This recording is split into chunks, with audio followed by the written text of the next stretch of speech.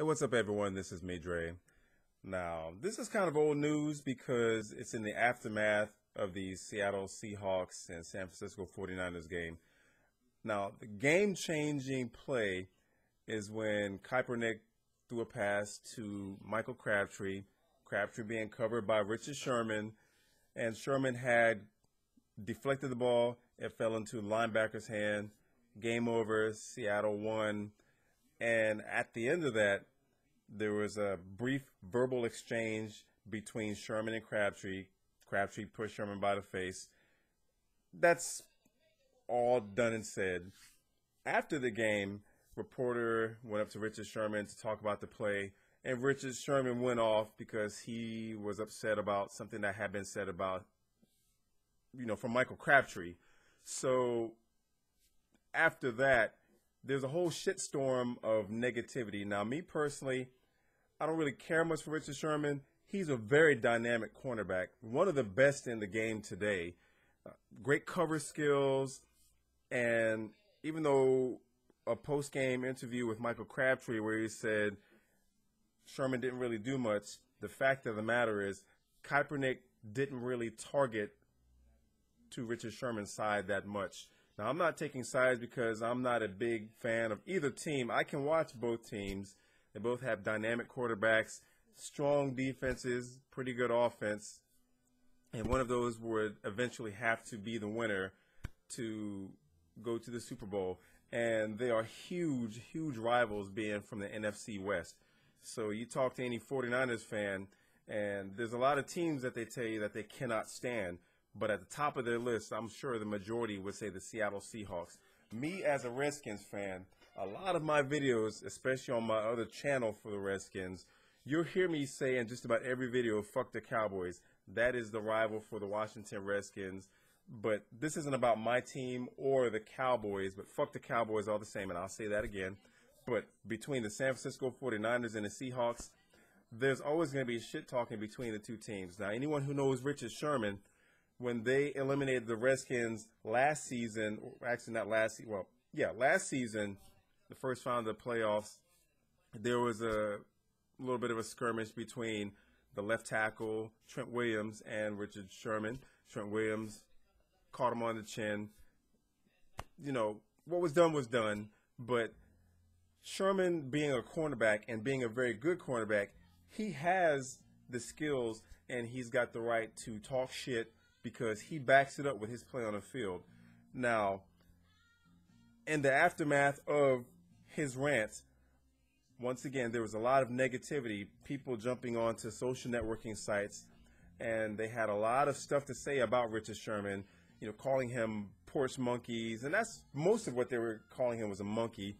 And the funny thing is, these people would never really go out and say something like that in a black person's face. At the same time, when CNN, because I watched a video from CNN, and they had detailed some of the Twitter posts by some of these individuals, I went searching for these individuals' pages. Some of them had their page protected because they were generating a lot of hate mail. I know one of them was from some young kid in Hawaii. His page is protected. There's another one where the gentleman had deleted his post because of the shitstorm. And I don't know how he's addressing that, but I can imagine when you go to a social networking site and you make some sort of what we can consider as a racial or an incendiary comment against another ethnicity, there's always going to be a lot of negativity. That's why it's always important to think about what you say before you post it so that the world can see it. And these people, even though some of them may not be considered racist, it's a comment that is definitely considered racist that will draw negative attention if you decide to post it for the world to see once again. So it's just funny that how people who can make these comments will, one, never say it in a black person's face. And when you get behind the keyboard, it's pretty fucking hilarious how you have the bravery to say some of the shit that you do. But the moment that you step away from your computer, go out into the open world, and you get around these people that you consider niggers, or porch monkeys, spear chuckers, wetbacks, whatever you call it, from whatever ethnicity, you won't generally say it to their face. Now, there are a lot of open racists who will post comments, and they'll have their videos. They don't hide behind some sort of generic or pseudonym screen name. They don't use any type of generic picture on the profile. They show themselves for who they are. They make the video. They won't necessarily give their address or anything like that, but you have to give them credit for at least not hiding. It's still pretty fucked up. I don't advocate racism at all. I talk about the subject briefly in a lot of my videos, and I'm pretty sure with this video, just like whenever I discuss race, there's always going to be someone that's going to jump on the page and going to have some negative comments about me. They might see my pictures in the background and make comments. My wife is Mexican. We have a biracial child. My ex-wife is white. We have 2 children. My brother-in-law, for one of my older sisters, he's from Argentina. And I have a sister whose father is white. So I don't have time for racism. And my best friend is white. So I don't have time for racism. I don't discriminate against one person. And even though I don't really care much for Richard Sherman, I don't have anything negative to say about him. He can act like an ass clown when he gets in front of the camera.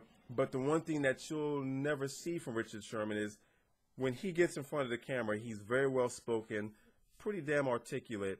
And a lot of people are judging the fact that because he's from Compton, they call him a thug. And it's always funny when people consider someone black a thug. First of all, there's nothing that Richard Sherman did that is constituted as a thug.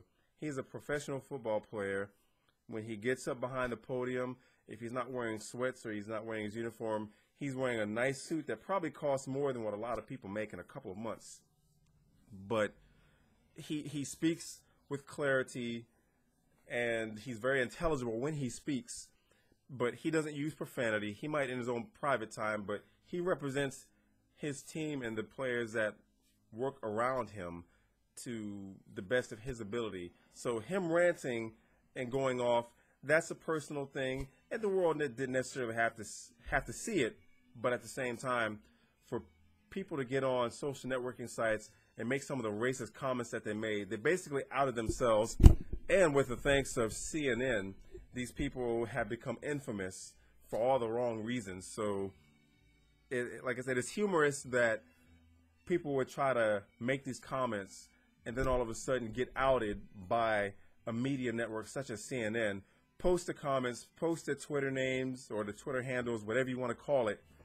And now some of them kept their pages up and are getting a whole bunch of negativity, but a lot of them have either protected their Twitter account or deleted it because of the blowback from what they said. And for them, I call them bitches simply because they can't back up what they say. And now that they're drawing this negative heat upon themselves, they can't stand it. So that's pretty much all I needed to say about that. As far as who I would predict to win the Super Bowl, to me, it really doesn't matter. All I know is you have a very dynamic offense with the Denver Broncos, and you have a very, very shut-down defense with the Seattle Seahawks. Both are very good teams. Otherwise, they wouldn't be going to the Super Bowl, and the record stands for itself. But do I think that Peyton Manning is going to target Richard Sherman? We're going to have to see. The Super Bowl is on February the 2nd. And if the Seahawks should win, I wonder what people are going to have to say about Richard Sherman, especially if he picks off Peyton Manning or if he is the game changer that ultimately decides the outcome of the game. But I'm going to go ahead and leave it at that. And I'm also going to leave a link to the CNN video that I saw where they were interviewing Richard Sherman and a lot of the negativity from his rants. I'll just leave that in the comments section. But if you like this video, I hope that you like, subscribe, and share. Peace.